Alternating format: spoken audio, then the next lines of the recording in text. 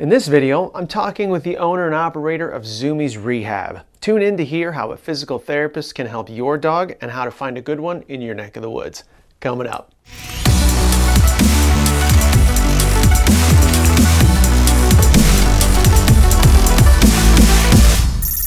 Ian here with Simpawtico Dog Training.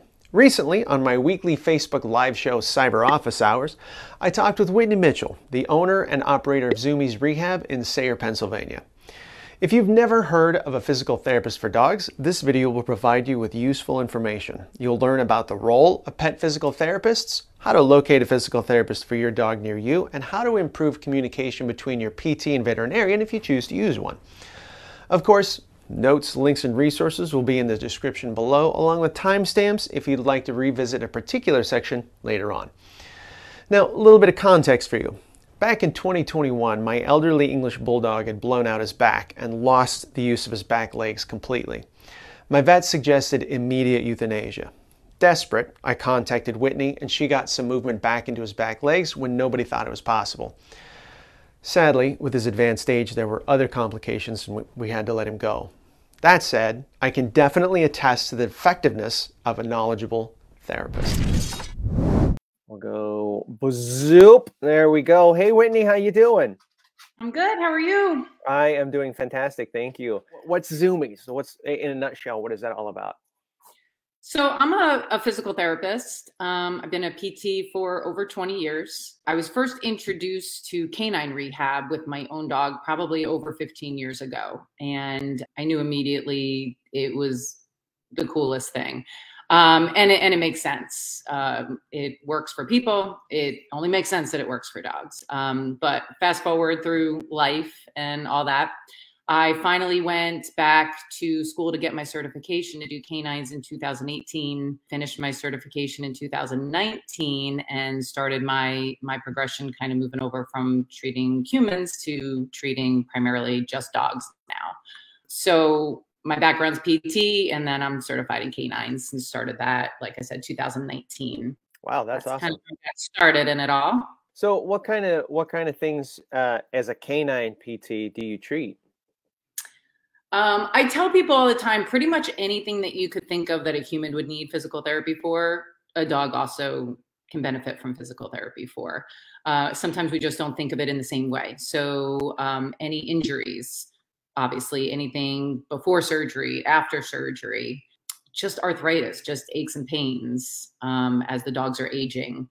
Pretty much there's neurological issues. There's, just things that happen. We get nerves that get pinched and different things like that. We start to see some neurological issues. I treat a lot of that as well.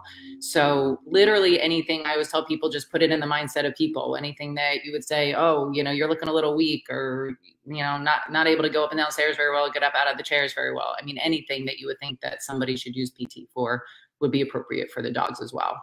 I imagine that that's eye-opening maybe conversation to have, because people can talk about like, oh, I got a hitch in my get along there, or oh, it's sore when I get up in the morning, or like I'm going into surgery, I'm getting ready for surgery, this and that and the other thing. And of course animals are nonverbal, Yes. And they don't have, aside from us, anyone to advocate for them. So that's probably a mindset. It is. And it's owners know their dogs. Owners can usually tell, like, dog just seems a little off. Something doesn't seem right. They're not getting on the sofa like they used to. They're not getting in the car. Maybe they're just displaying some other behaviors that just seem not typical for the dog. Right. And my always biggest message when I'm talking to owners or people in general, and even the veterinarians that I work with, is don't wait to send them.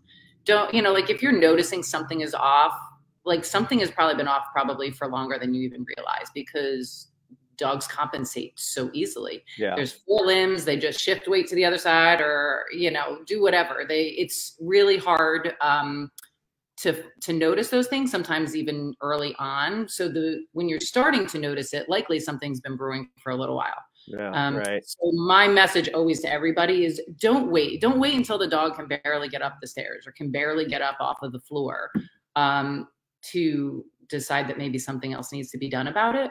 Mm-hmm. Oftentimes we can get things much better and improve things much quicker if we work on them before they escalate. Yeah, To some right. degree. Yeah, I mean, as with all things, you know, early intervention makes things supremely simpler to resolve successfully. Yeah, I mean, And with even dogs, behavior. they compensate so much more than even we do. So things just start to snowball, and so it ends up you're peeling back layers and layers of things that likely had been going on for quite a long time before we even realized it. So the sooner we can get to it, the better. And as the dogs are aging, the sooner, some of it may just be normal aging things, which is fine, which is normal, typical, same as for people. But if we can figure out, and I can educate the owners early on things that they can do to keep their dogs moving better, to kind of minimize some of those aging things that happen, they'll age much more gracefully and they'll have so much better quality of life as they're aging, if owners know how to intervene as they're going. I think that's a really an interesting thing, you know, to think about, because I think a lot of people don't even realize that PT is an option. You know, it's like, well, but I went to the vet, you know, and they didn't even say I should do that. So I think, honestly, I didn't even know until Hannah told me, you know, because I know Hannah's been bringing Makota to you for a long time. And then she was like, oh my gosh, Whitney's great. You should take Dexter over there. And I was like, wait, what? That's a thing? What? I've been into animal welfare for over a decade. Like, how is this news to me? I know. Well, and the thing is it's been around for a long time. Like I said, I brought my dog over 15 years ago, but I was living in New Jersey at the time. And obviously certain areas of the country, yeah, it's more known and more commonplace than it is in others. Certainly in this area, you know, not as much as some of the more populated areas in the cities and things like that. So canine rehab has been a thing for quite a while. However, it has gained a lot more momentum, I would say probably in the last decade. It's still not where it should be. The services, like you said, are still not known to everybody as commonplace as human PT, that it is an option for dogs. But that's why we, you know, are working so hard to encourage, you know, PTs and things like that to get into the field if they're really passionate about it, because it should be something that's as easy for people to find for their dogs as it is for people to get into PT. And we're just not there yet. There's still a lot of education that needs to happen to not only the population, but also to the vets. You know, it's a learning curve to figure out how we're all going to work together and work together as a team and things like that. But when people find out that it's an option, usually people are pretty psyched about it because a lot of people don't want to necessarily keep their dogs on pain meds for years and years and years if they don't have to. Maybe they don't want to have the dog have surgery if there's another option. You know, so it just provides a nice, I always say it kind of is the middle ground between, like, there's a dog that is in a lot of pain, not necessarily a surgical option. You know, maybe the dog's older and surgery is not an option, or for whatever reason, surgery is just not appropriate. Or there's like pain medicine, you know, and owners don't necessarily always want to do pain medicine for long periods of time. So you have these dogs that like kind of fall somewhere in the middle, where really the only thing that up until now they knew they could do is use pain medicine or use any kind of medication to help alleviate any of the symptoms, and then just manages as they can. So I feel like the rehab kind of fills that void somewhere in the middle to help these dogs that don't necessarily need surgery, but don't necessarily want to be, it's not really in their best interest. And some dogs honestly can't even take pain medicine. You know, they have different medical issues that don't allow them to take certain kind of medications that could help them.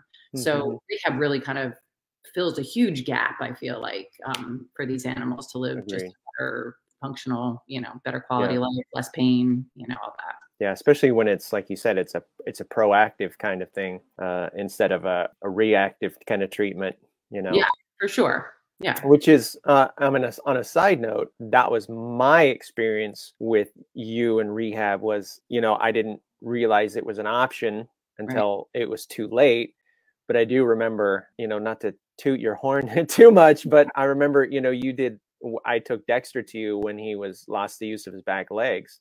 Yeah. And you got him to start moving his legs, and the vet said that was going to be impossible. So I knew right then, I was like, this is a really vastly untapped resource in animal welfare, at least in my experience, you know. Yeah, no, I agree. And that's not the first time I've heard that. There's been quite a few dogs that I've had come in that were told that the dog should be euthanized, or that there's not anything that possibly could be done to give that dog the quality of life that it needed. And we were able to provide that. Not to say that's the case every time, because obviously, you know, some injuries are just too great. Yeah. But like you said, it's an option for people. And yeah, it's always really rewarding to have those dogs come in that said, well, they said I needed to euthanize the dog. And we're like, let's give her a go. What do we have to lose? And then the dog ends up walking and doing fantastically. I mean, there's nothing that feels better than that. Right. But at that, yeah, I'm agreed. At that point, though, it's like it was for me. It was just kind of like a Hail Mary, you know. And I keep thinking, you know, just from my own experience, what would the outcome have been like if I had been doing PT with Dexter for weeks or months or years before his injury, you know, if that would have even been a thing. Right. And that's where that learning curve thing comes into play. You know, there's just a lot of, you know, educating that, you know, we're still working on doing, you know, as a profession, you know, to the vet world and just to the overall population to access us, look for us. There's a lot out there, but yeah, it's definitely an option. And just like in the human world, you know, I tell everybody, even in the human side, you know, you have to advocate for yourself. You know, the medical world is what it is, and it can be a little bit chaotic and stuff like that. So, and it's no different in the dog world. You know, once you know, have that conversation with your vet, advocate for the dog. You know, that's just the best thing that we can do, kind of moving forward to keep getting the word out. Yeah. I hope I'm not filling the conversation too much with my own experience. I mean, that's all I got to go on right now, you know, but when my vet suggested euthanasia, I was like, well, I'm going to try this canine PT that everybody's been talking about. And they're like, what do you think that's going to do? So I think there's an education aspect there as well, not just with pet owners, but in the professional community, you know, of like, this is a valid resource. This isn't, you know, like the car salesman on the corner selling a hoopty, you know, and you don't know. Yeah, and just roll off the street and kind of just decide like, hey, it'd be fun to kind of hang out with some dogs and do whatever, you know. There's but there's nothing, you know, nothing that speaks better than treating the dogs and having the results be there as proof that it works. And I think that sometimes that's what it has to come down to, is that some of these vets that might be, I mean, I'm super fortunate. I work with really incredible vets that love what I do and see the value in it. But then I think there's others that are a little bit not sure. And I think the only way sometimes to get them to understand that it can be helpful is to show them how it works. So, you know, you always hope, and I always get excited if I do get a referral from somebody maybe that I don't get much referrals from. And I'm always super happy to have them go back to the vet and show them how much better they're doing and have them be surprised. Right. The proof is in the pudding. Exactly. Yeah. And I think that that's sometimes the only way you'll get some people to really see that value. I mean, I can tell them all I want. But I think sometimes they're not going to always believe me until they actually see it. So I always try to take those, you know, cases and really, you know, hope that they make an impact in that way too. Yes. I'm going to pop up here Hannah's comment. She piped up.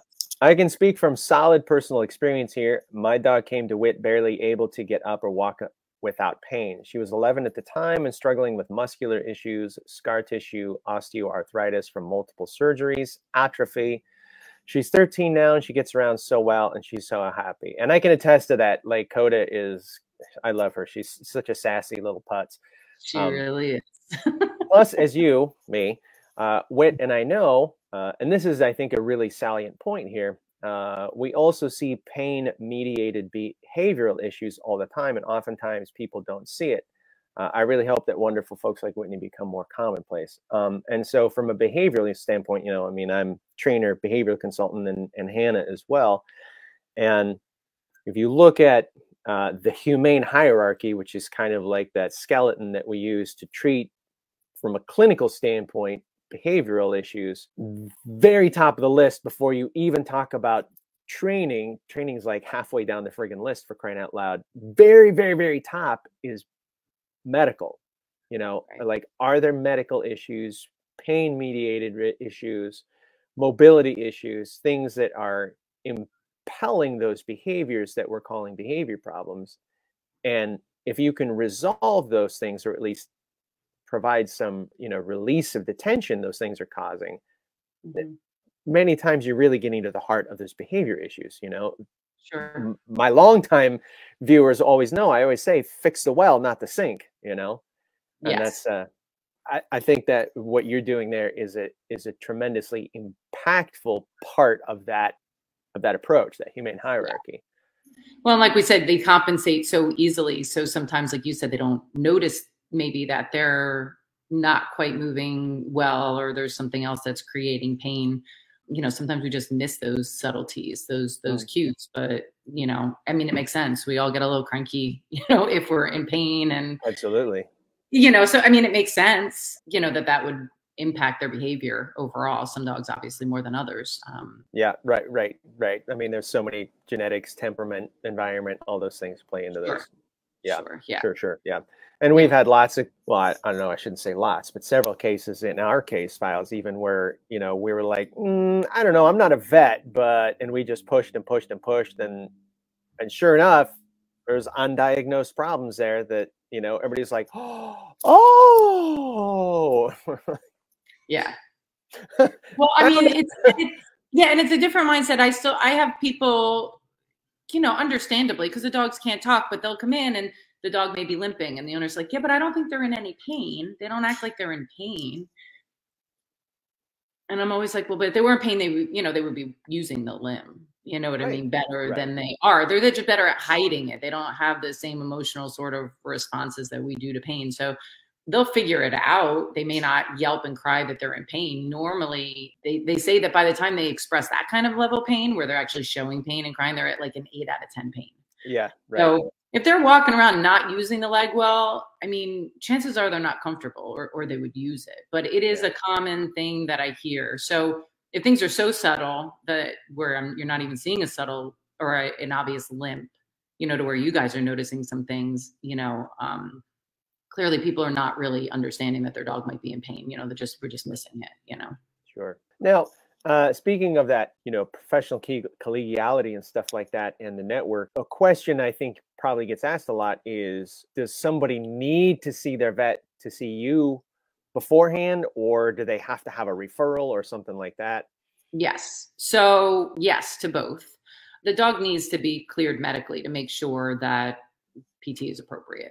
Or the rehab is appropriate. So a medical clearance, making sure there's nothing else going on that would make PT not be a valid intervention at that point would be necessary.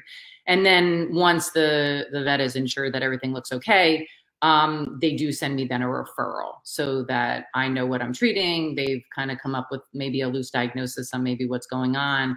And giving essentially permission and clearance for the dog to then come to see me.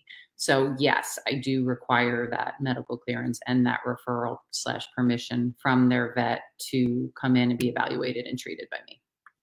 Yeah. So it's not really any different than in the human world. The human world, you go to the doctor, my shoulder's bothering me, like, let's do some PT. They write out the referral, send it over. And it's not really anything different than I've ever done in healthcare in general for people. It's treated as the same. Right. It's a similar process. Medical intervention. Yep. And so they get cleared and then they come see me. But I do have people reach out and ask, can I just come see you?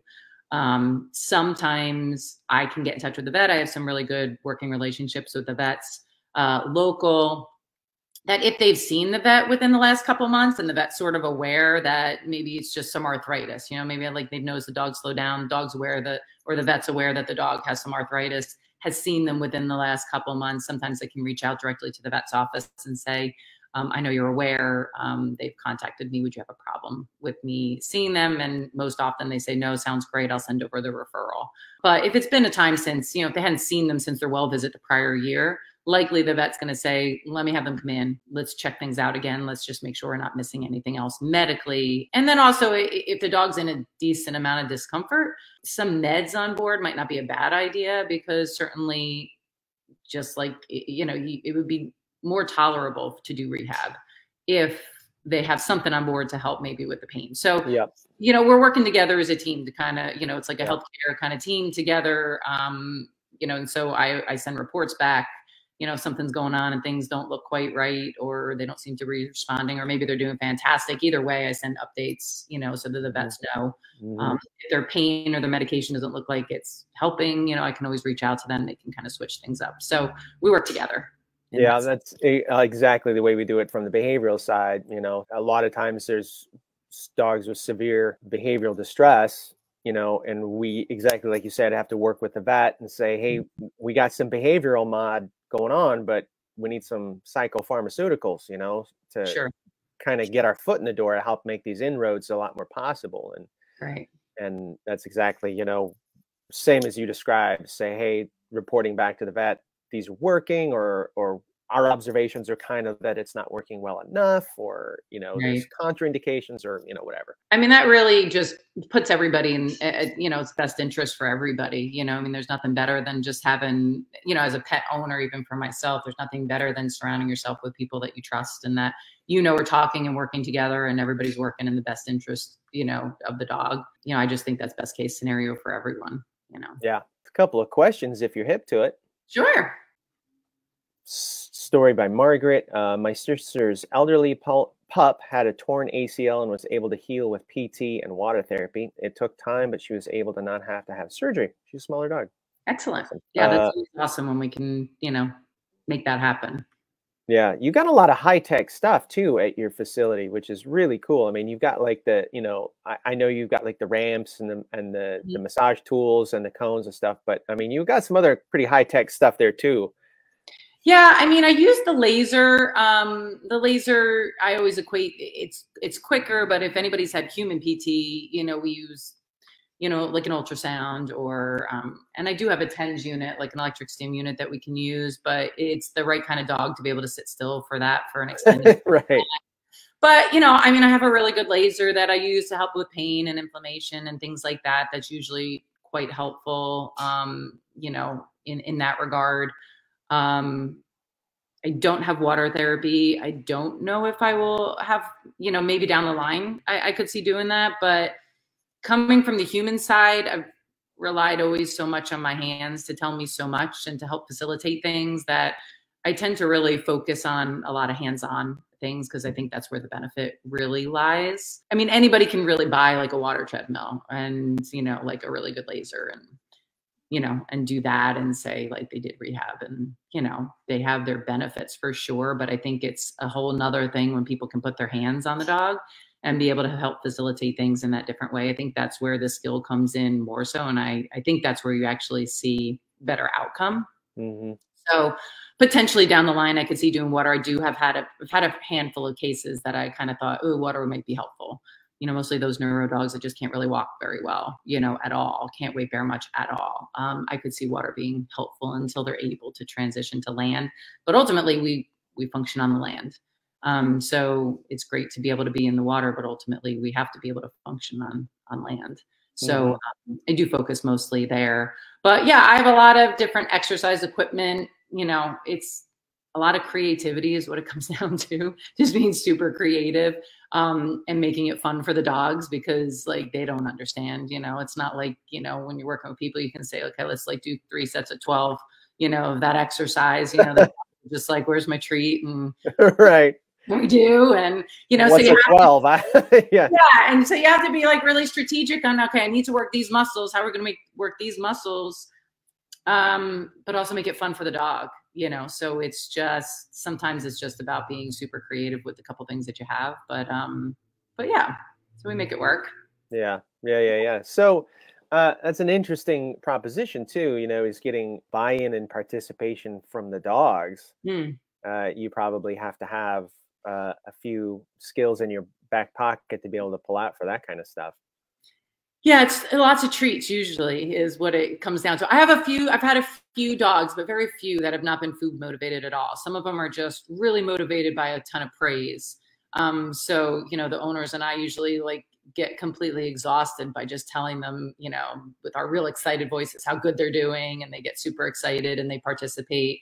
Some of those dogs we just need to kind of keep leashed so that we can keep them focused on what we need to do. But yeah, other dogs that are food motivated, I mean, I have cheese, we have peanut butter, I get really, really good high value treats locally, so that we keep them engaged in that way. So Yeah. treats are huge. Yeah.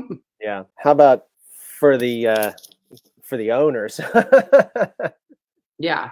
Yeah, for sure. As far as what the Look, you getting to follow through. That's always a struggle with that's us. hard. It's like, do your homework. Yeah, that's hard. It's hard no matter what. It was always hard getting people to be compliant with their own home exercise program for themselves, for whatever issue. I mean, compliance at home is huge, but it is challenging. So when to have people have a difficult time staying compliant with their own home exercise program for like their own health.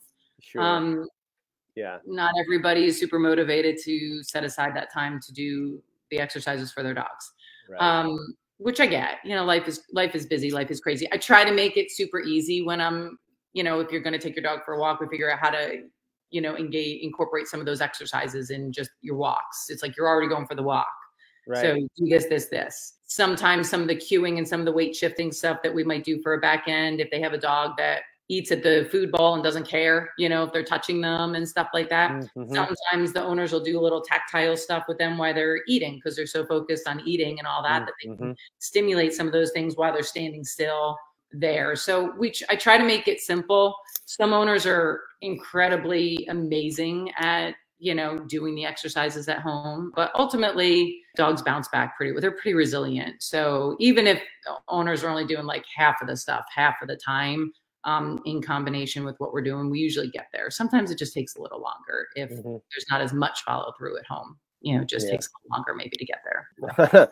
That is my experience as well. Yeah. There's a couple more questions for you here. This is a big one. The water tank treadmill did wonders for my last bull mastiff. Sheila asked, could Whitney comment on preventative?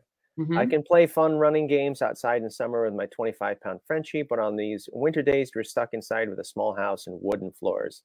I know I'm a worrier, but I've been avoiding any running or chase games as he just slips all over and I don't want to cause problems. Thanks. Yeah, winter's hard. Winter is really hard to keep dogs engaged, even when they're, healthy or not healthy, that kind of thing. But so my tip always for people with slippery floors at home, if they don't mind putting them down and it's not a trip hazard for any person in the house, is yoga mats.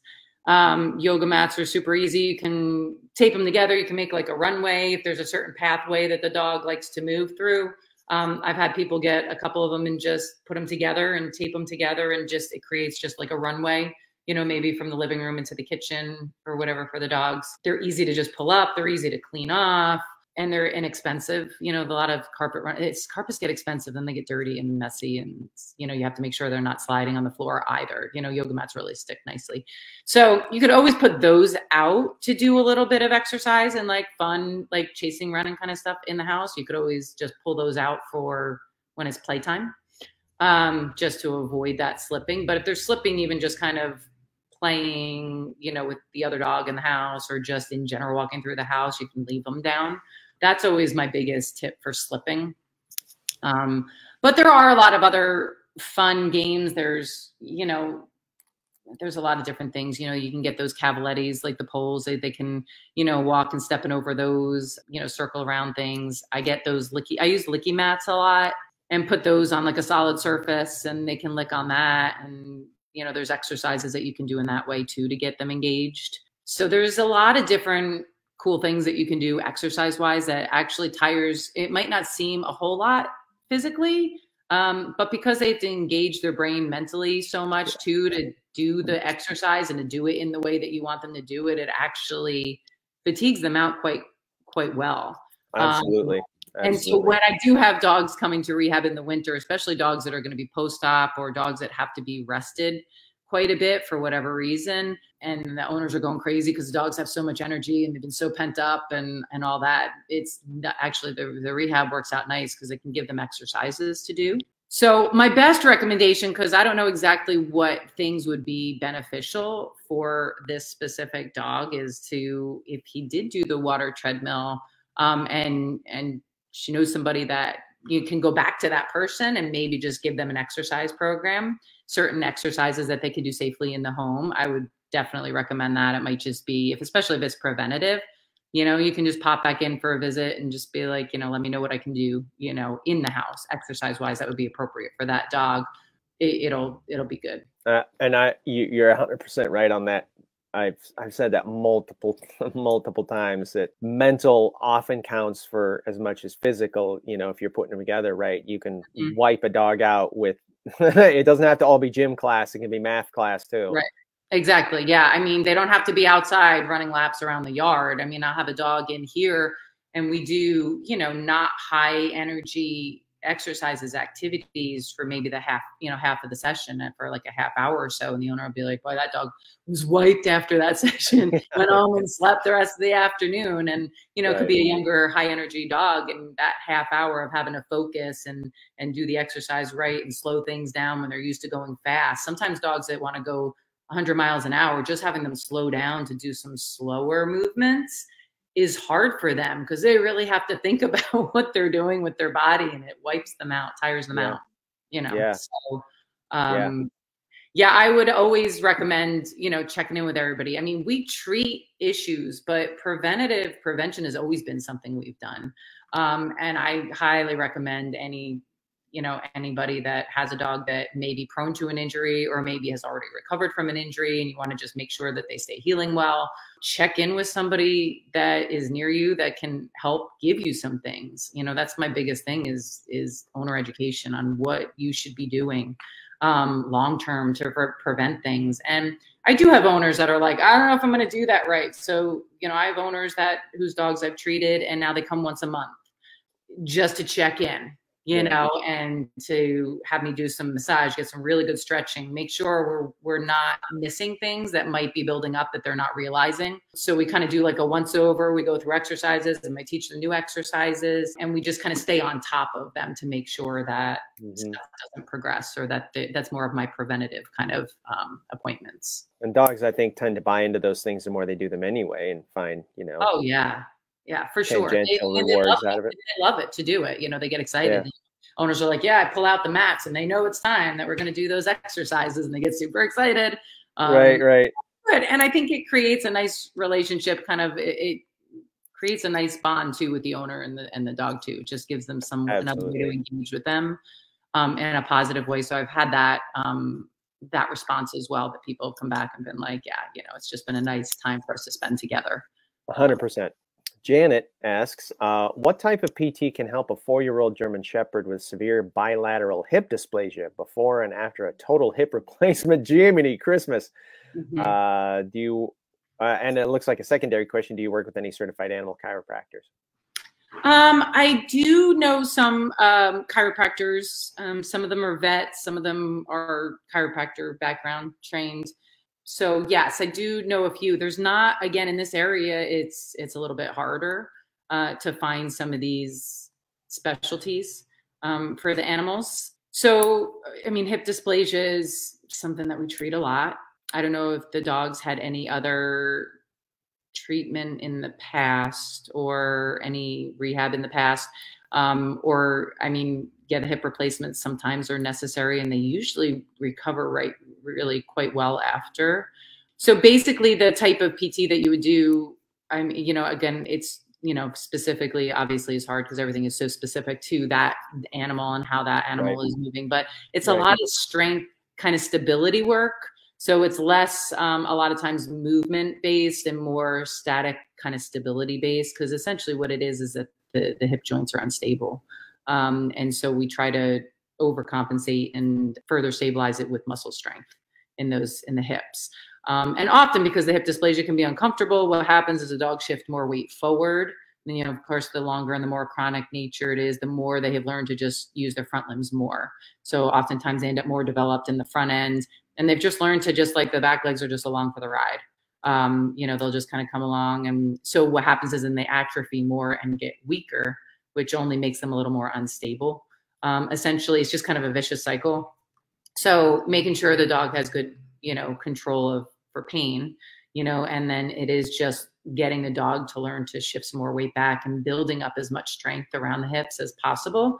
I always recommend doing some rehab before surgery if possible, because generally speaking, the better shape you are going into a surgery, that afterwards you're going to be down for a little bit, you're going to get atrophied and things like that. The stronger or more developed your muscles are going in, the better you're going to recover coming out. If they're already going in really weak and atrophied, when they come out, they're going to just atrophy that much more. It's just going to be, you're starting at just such a much lower level.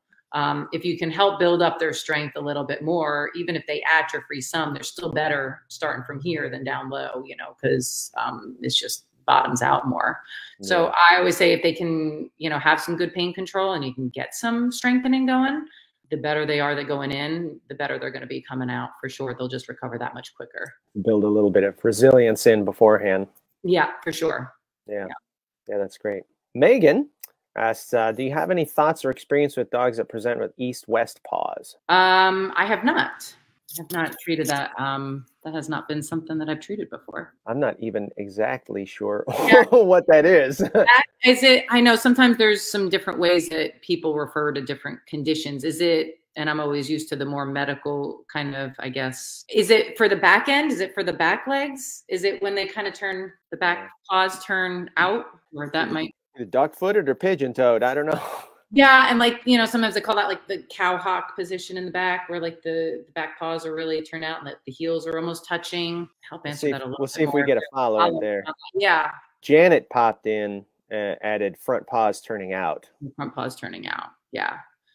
So I'm not sure if that's, sometimes it's congenital, sometimes it's just the way, you know, I'm not sure the dog specific, you know, case, because sometimes it's congenital, it's just the way the bones are formed. Sometimes it is some muscle things are compensating for, you know, they're compensating for either balance or instability or pain. You know, sometimes there's, you know, some shoulder weakness, and so they do that and kind of do that to compensate and to stabilize. Often it's a compensation pattern. So it's, yeah, figuring out kind of what the core of the problem is. Yeah. You know, if it's genetic and it's just the way, unfortunately, like a deformity of the bones that the dog was born with, that's kind of just where, unfortunately, where the dog's out. Not that you can't stabilize a little bit better. And they have some really great, you know, bracing that you can get, like soft bracing, wraps and things to help support some of those joints that may have a little bit of deformity, just to minimize the stress on them as they're aging. But then, yes, it is the idea then too of somebody would have to look at that dog kind of as a whole to figure out where it's compensating. Yeah. What muscles do we really need to work on, and how can we basically work to minimize the stress and the progression of that condition? Again, something like that, if they're noticed as a puppy, you know, and it's the way the dog's growing, sometimes that intervention early on can help prevent that from getting too far gone. You know what I mean? As the dog is still growing, sometimes we can do certain things to make sure that that deformity doesn't continue to grow much worse.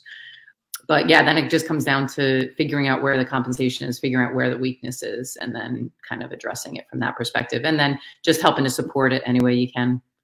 If need be, with some bracing and things like that.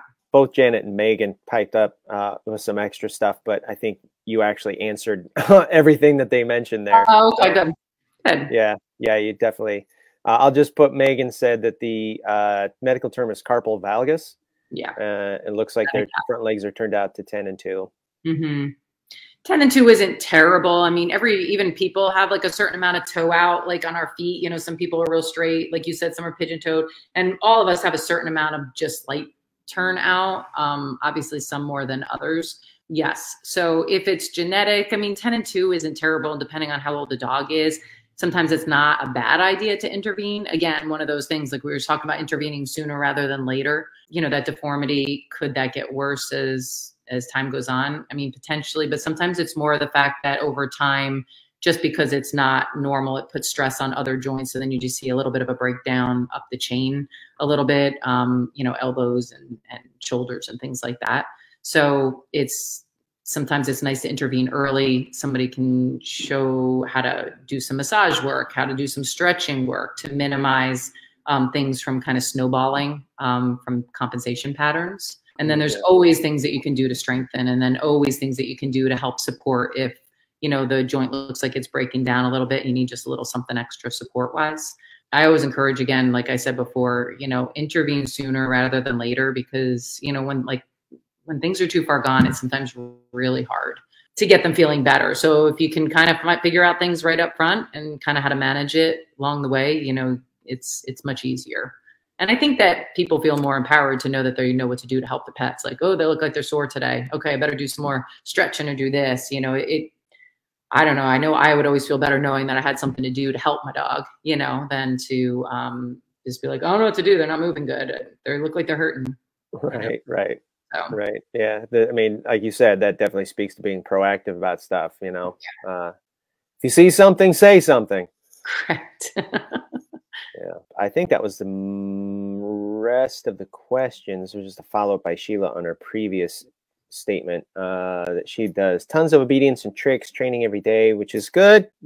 I would, from the behavioral standpoint, I would really look at like enrichment pieces and engage the brain in ways other than I've always kind of called it the front loading versus the back loading, you know, like if you're front loading, that's like I'm interacting with you in kind of a ventral state, you know, like obedience, tricks, I'm giving you prompts and directions and you're thinking about it and doing it. Like that's great stuff. Then the back end of it is when you do like the enrichment pieces where you're really less feeding the dog instructions or prompts, you're just providing affordances for the dog to do natural things that provide that mental component. There's a lot of built-in reinforcement and stuff like that. And they still have to think a lot. Like if you're having them forage or search or, you know, like you said, Whitney, some of these kind of low gear activities, like there's still a lot happening. There's still a lot of CPU processing power, you know. Yeah. And think about if you have too many tabs open on your browser, how hot does your laptop get? You know, it's working hard. For sure. And I see she said about chasing the soccer ball. I can understand that. So there's a lot of different tricks that somebody, you know, a certified person should be able to tell. But I always tell people it's okay for them to do it. The biggest thing is to not let them chase like a live ball, you know, is kind of, you know, work in your training, your obedience training, sit and stay, throw the ball, and then release them to go get it when it's dead so that they're not getting quite as much twisting, turning, jarring. It's more of a controlled kind of where you get the directional changes is where the most stress hits the joints. Correct. Yeah, that's where we see a lot of injuries. But, you know, and again, there's a lot of strengthening that can be done in the front limbs too to help them be able to absorb some of that so that they can still do the things they love to do, but in a more safe and controlled way. Yeah. So that's like any athlete preparing for their sport too. You don't just go out and start playing football or hockey or, you know, without preparing your body for the kind of things it's going to do. Sure. Exactly. Yep. So there's a lot of different ways because I know there's a lot of people are like, you know, the dog just lives to do this. Well, okay, let's figure out how the dog can still do that. You know, because that's what the dog loves to do. You don't want to take that away from them, but let's figure out how maybe we can modify it, make it safer for them. Right.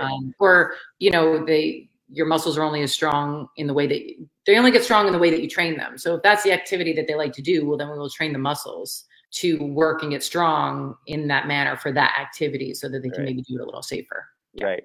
Now, to piggyback off of that too, I have talked, if you guys that are watching think about, I've talked about the concept too of taking games like tug or fetch and then developing them farther. And that's how you build in a lot of that mental component, because if you just, like, let's just take fetch, right? For example, chasing the soccer ball, or, you know, people at the park with the chucket throwing it for their border collie or their German shepherd or whatever the heck it is. It becomes kind of a mindless activity where you throw it really far, they sprint and get it, they pick it up, they bring it back, and you just lather, rinse, repeat. And I've always advocated for kick that up a notch. Like, do the kind of stuff with your dog that like the gun dog people do, right? So teach like your delays and your denials and stuff. Like you said, Whitney, like let's teach you a position. I'm going to huck it and then I'll send you after it. And so now there's a mental component there. Or I'm going to put you in a sit stay. I'm going to huck it. I'm going to pitch it into cover and then I'll send you after it. And now not only do you have to wait for it, but now you have to search for it. I mean, you can take these things and you can develop those games and you can add some more dimension to them. Sure. That builds not only a better behaved dog, but a more satisfied dog, because you've elevated that activity into something that's much more cerebral and ultimately satisfying for them. And then, you know, like you said, for the safety part, you're like, well, now they're chasing a dead ball instead of a live ball. That's better for their joints. You know? Correct. Yep. No, I agree for sure. And that's how, like, you know, when people say I could throw the ball for them forever and they never get tired. And then, you know, they'll come and they'll do a half hour with some, you know, some of the exercises that we do here, which is obviously not as physically demanding, but then they're wiped. Just so yeah, there's a lot of things that can be done. So if you're going to see somebody that's qualified to do so, they should be able to really give you some great ideas on how to keep the dog safe, minimize, you know, injury, all the preventative things. And I will always advocate for prevention over everything. I always get, you know, heavy-hearted when people come in and the dog is like, can barely get in my door. And I'm like, why we wait so long to send this dog to me? Right. And then, you know, rightfully so, you know, owners want to see progress right away. And sometimes then it's hard because, you know, 2 sessions isn't going to make the dog better. I heard that. Down like this. And of course I would love to just be able to like wave my magic wand and be like, look, they can get up now. But the reality is the farther gone they are, the longer. And some people just don't want to invest the time and the money into how long it might take to get them back. So same with behavior. Same with behavior. So I'm like, please don't wait. But you know, it all comes down to education. So we just keep hammering away at that. Right. Yeah. And I feel like that's, you know, like the discussion we just had is a really neat extension of that discussion we had earlier where, you know, where there's the intersection professionally between your PT and your vet. And then now you kind of work that trifecta in there, your PT, your vet, and your trainer. Correct. You know, and then where the PT expert is saying like, hey, your dog still needs some exercise and some mental stimulation, low impact. Here are some ideas. And that's a good place to start. If you need more, talk to your trainer behaviorist, you know, and then if the trainer behaviorist is, we kind of work back and forth together. Absolutely. No, and that's what, having a good team that you trust is, you know, the best thing to do, for sure. Yeah, like you said, just like with people, you know, like I've got to talk to my GP, I got to talk to my urologist, I got to talk to my, you know, bone doctor. I couldn't even think of it right now. I'm having a brain fart. You know what I mean? And where I used to work too. I mean, there was a gym attached to it. So we'd get the personal trainer, you know, the trainers come over and be like, you know, I'm working with so-and-so and they're having pain when they're doing this. Can you take a look at them? You know, so it's, you know, and then, I think they need some PT. I think this might be going on. They got to get, you know, let's get them to the doctor, get it checked out, get them in for PT. And then once they're doing PT, then we talk to the trainer about what modifications they might need to do. You know, I think it's just the shift in mindset of understanding that really it's not that much different than what we're doing with people. And and I mean, honestly, when I started and my surgeon told me to bring my lab to PT, and I was like, I'm a PT. What are you talking about? Bring the dog to a PT. Like, didn't even know it was a thing. And of course, the things that were going on with the dog, I knew because I did it with people, but I just, for some reason, did not transition that same mindset to the dog for whatever reason. So I think that the shift is coming. I think more and more people are understanding that, you know, when it comes to how a body works, whether it's a person or a dog, I mean, it's not all that different. Ultimately. Right. And the brain and the nervous system, like the continuity, there's so much continuity. I can't, so many times I've had, even just last month, people come in, they're like, my dog, these are the problems we're having. We start discussing and untangling the problems, you know, and they're just standing there wide-eyed. And I stop and I'm like, okay, what? And they're like, we have been taking our 2 daughters to a counselor for the last couple of years, and they have said the exact same things. It's like the light bulb goes on. Yeah, and they're like, right. Oh, that makes so much sense. Right. Yes. Right. Yeah. Yes. And so when I went through my certification, it was really one of those things where I'm like, it was really no different than people, you know, and anatomically, there's so many, way more similarities than differences. Muscles, joints, tendons. I mean, it all heals the same. It all functions, you know, the same. All the things I went to school for as a PT, all the same principles apply, you know, but it's just a shift in the mindset. And I think that overall we're getting there, you know, that people are starting to, you know, come around to understanding that. But I think we still have a little ways to go. Absolutely. It's an ongoing process. Yeah. Yeah. So on that note, Margaret asked, are there certain credentials we should look for when we're searching for a pet PT? Yes. So there are, it can be a little confusing for sure. I can, when we're done here, I can always in the comments attach a link that has a whole database of people that are certified, no matter where you live. So I can always attach that. And then if people are looking for somebody in their area, they can click on that link and find somebody that's in the area that's certified. So there are 2 different schools right now that offer certifications in canine rehab. So you will often see the initials CCRT, which is a certified canine rehabilitation therapist, which is what mine is. And then there's a CCRP, which is a certified canine rehabilitation practitioner or something like that. So it's just a different school. So generally you want to see those credentials after that, and then see who you're seeing, you know, like there's some vets office, some vets will get certified and they will,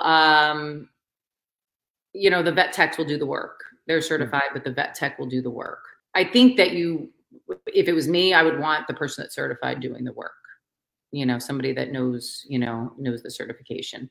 And then there's a lot of PTs, you know, that are out there that are certified. And, you know, I mean, I'm biased because my background is PT, but I mean, we've gone to school for, you know, masters and doctorates and all that in rehab and in PT. So I just feel like we have a really strong foundation. So yes, you can do PTs. There's a lot of vets that are also certified that are fantastic. I mean, I know a lot of vets that do rehab and have dedicated tons of time in learning and are phenomenal. You kind of just have to see who you're going to see. I would ideally want to see the person that's certified. So that CCRT, CCRP are generally the initials you're going to see after. CCRT or CCRP. Yeah. So, and then, like I said, I will get that link. That way, if anybody's like curious and is like, actually I want to maybe find somebody near me. Yeah, you can actually just pop that in the comments whenever you have a chance. Yep, I'll do that. And then that way it's easy to find and then take some of the guesswork out of it. Because there are places, like I said, that will buy a laser and buy a water treadmill. They're not necessarily certified in anything, but they'll offer water treadmill services and offer laser sessions and not necessarily be certified. And I guess it just depends on what your ultimate goal is, but that wouldn't be my first choice for anybody. You know, I don't think that's, you know, I always tell people, you know, when they would come to see me at PT, you know, they wouldn't come just to see me for me to do an ultrasound and then send them home. Like that people would leave and be like, that's it. That's all I'm getting. So sometimes I equate that with like just getting just a laser session without anything else. It can help with the pain and inflammation, but it's not getting to the core of the problem. It's not fixing anything. It's making the dog maybe more comfortable. Right. But so that would be just my only kind of red flag a little bit is like, just know who you're seeing. Ultimately, you want to see somebody that's certified and not somebody that just kind of got some of the fancy equipment and, you know, says we offer rehab, because I'm not sure you're going to get out of it what you're hoping to. Right. Won't dive deeply enough into the long term. Correct. Yeah, exactly. I mean, that's not, like I said, I would never have people would think that was a ripoff if they came to see me and all I did was like, oh, hi, oh, you're here for your shoulder. Okay, we'll do a little ultrasound. We'll do little TENS or something. Okay. And then, all right, we'll see you next time. Like, it seems like we're missing a few things, you know? So I was just, don't settle for that for the dogs. I know it's hard because I think that in the world of canine rehab, it's become very synonymous with a laser and a water treadmill, but there's so much more to it to really get the most benefit out of it. Yeah. Well, and I think to your point, what you said earlier too, about how you prefer to be hands-on, like it's not about having the equipment. It's about the years of dedicated study that you've put into building up the sensitivity to even know how to apply that kind of touch, and then to understand the feedback you're getting back from the animal as you're touching them. That's not something that, you know, I mean, shit, I could just buy a laser and I mean, like, yeah, well, that hip sound, huh? Yeah, I don't know what the hell I'm doing, Right. you know?